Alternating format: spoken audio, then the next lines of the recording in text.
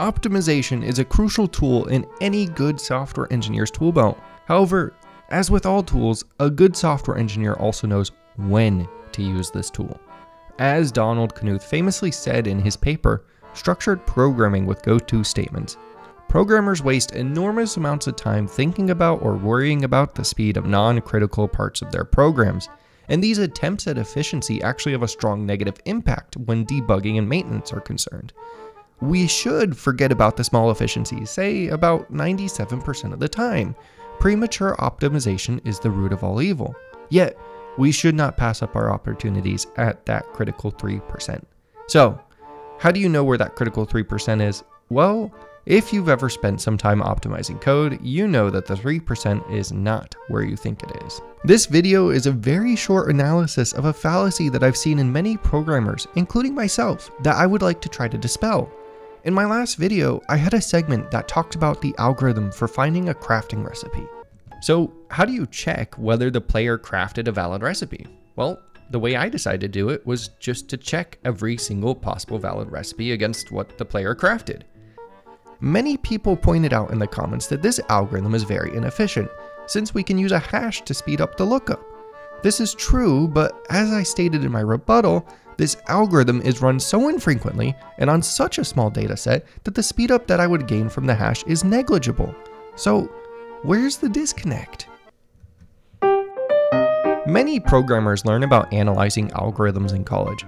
One way we can analyze the performance of an algorithm is called BigO Complexity. BigO Complexity is basically a way of talking about how an algorithm will perform in regards to the size of a data set. Well, there's an implicit assumption when using BigO notation. Remember, the BigO notation only gives us the trend of an algorithm as the dataset approaches infinity. Well, what happens when we have a really small dataset? What happens is, BigO notation is not a very good indicator of the performance of that algorithm. Let's look at a very specific example. If an algorithm has a BigO complexity of BigO n factorial, we consider that a very poor algorithm. N factorial grows very quickly, as we can see here. On the other hand, if an algorithm has BigO 1 complexity, that's the best case scenario. This implies the algorithm will run in the same amount of steps every time. But what happens when our data set consists of one element? Oh, would you look at that? The algorithms perform the same amount of operations. What about a data set of 2 elements? The second algorithm is only 2 times slower, but that's still not that bad. What about 5 elements? Now the second algorithm is 120 times slower. That's pretty bad, isn't it? Or is it? The last thing we need to consider is how fast the computer is. In other words, if I threw a million things at it, how long does it take the computer to process all that information?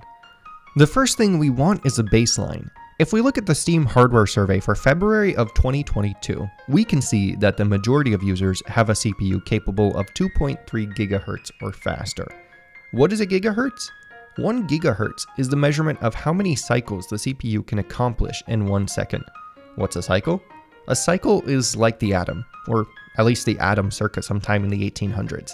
It's the smallest possible speed of something that a CPU can do, usually like an addition operation.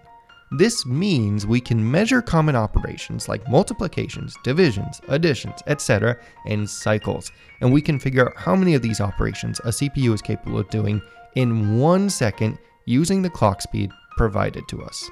Well, like I mentioned before, the majority of users, according to the Steam hardware survey, have a CPU with a base clock speed of at least 2.3 GHz. How many things can a CPU do in 2.3 GHz? Well, that's approximately 2.3 billion things in 1 second. That's billion with a B. This gives us a good baseline for our calculations. Let's go back to our hypothetical algorithm. 120 things compared to 1 thing, that really doesn't matter since the CPU can calculate 120 things in around 5.2 times 10 to the minus 8th seconds, or around 52 nanoseconds on our hypothetical CPU running at 2.3 GHz. Okay. What if we bump it up to, say, 10 elements? That's 3.6 million elements now for our BigO n factorial algorithm. Well, that's still only around 0.0015 seconds. What I'm trying to get at here is CPUs are way faster than we can usually comprehend. Programmers love to look at the BigO complexity because it gives a good measurement for how your algorithm will generally trend.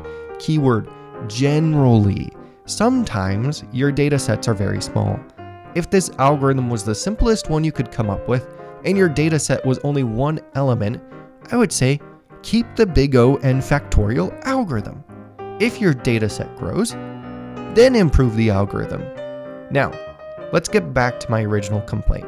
Many people continued to let me know that my crappy algorithms would lead to an inefficient, crappy game. Never make statements like this unless you have access to the code and you have already profiled it yourself. The BigO complexity of my algorithm was around BigO n because of the way I was doing comparisons. This could be reduced to closer to BigO 1 with a hash table, but is it worth it? In vanilla Minecraft, according to the wiki, there are 379 craftable recipes as of 1.16. My game has a grand total of 5 craftable recipes right now. Let's be gracious. Let's assume I was running on the scale of Minecraft and using this algorithm. How slow is it? Well, I went ahead and profiled the code. On average, out of 10,000 runs of the algorithm, with the worst case scenario, which is we don't find the correct element until the very end of the list, this algorithm took 8 microseconds on a Minecraft 1.16 size dataset. Keep in mind, this algorithm is only run when a user adds or removes an element from the crafting table, so it's not even in a hot path or critical part of my code. How much faster is it if we use the hash to skip comparisons of the entire table? It takes it down to around 1.3 microseconds. Well, that's 9 times faster, I hear you saying. Sure, so what? It's around 7 microseconds faster in a non-critical code path. Why should I care about this at all? Okay. What if I say, have a million craftable recipes sometime way in the future, and I bet then this algorithm would do so horribly right? Well, not quite. This algorithm only takes around 18.3 milliseconds. Notice we've gone up in order of magnitude. However, the fast version takes around 2.4 milliseconds.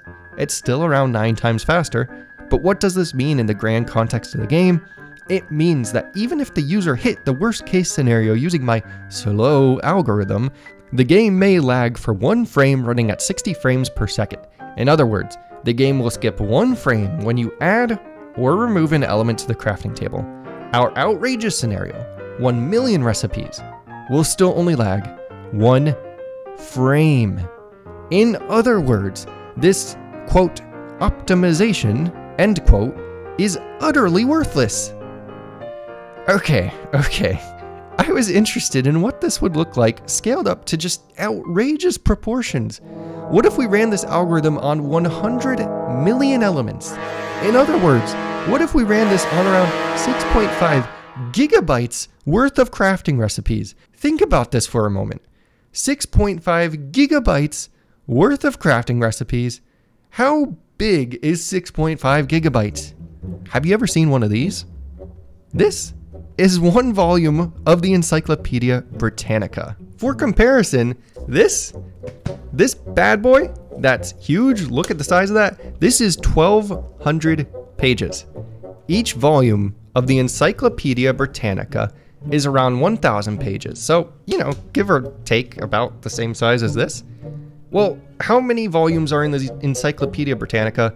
There are 32 volumes, weighing in at around 130 pounds according to Google. Do you know how big that is? That's the size of a large child, okay? 132 pounds. Well, how much information is that entire set of 32 books weighing in at 130 pounds? It's around a gigabyte, according to Google. Well, we have 6.5 gigabytes. That's 6.5 sets of pure Encyclopedia Britannica books, weighing in at almost half a ton. How long does it take us to find one word, one small word, out of half a metric ton of books using my PC? Well, according to my benchmarks, 2 seconds. With the slow, unoptimized algorithm. 2 seconds. 2 seconds. In half a metric ton worth of books. Okay, get it in your head. Our computers are so much faster than you could ever imagine. So much faster. Okay? It took longer for me to allocate the 6.5 gigabytes than it did for me to search through it for the correct recipe. I'm just, okay. Okay.